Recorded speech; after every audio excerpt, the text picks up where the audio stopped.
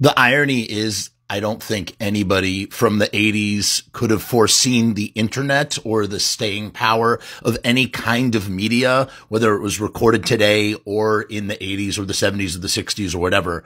So here you have Henry Rollins at like probably the end of his rope, talking to this kid after a show and just being absolutely like the worst version of himself. I've definitely seen interviews like since where Henry Rollins has expressed regret for that interview or feels really badly about that situation. I mean, there are moments where we are confronted with people when we are not ready to speak to anybody. And, yeah, that's one of Henry Rollins' worst moments for sure.